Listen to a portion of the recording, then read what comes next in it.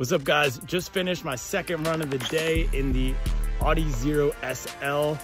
Did a 6-mile stroller workout around the neighborhood. So every day after work, I've been taking Reevesy boy, my son, in the stroller, doing a nice little jog. And today we did a 6-mile jaunt. And the Adizero SL has been great for me so far. Seems like the more I put into it, the more it gives me. This foam is just softening up. And then the Light Strike Pro up here in the forefoot is just getting more and more responsive as I put some more miles into it. So overall, really like the shoe so far. My question of the day for you guys is, what makes you great? You know, what are you pulling for on those runs?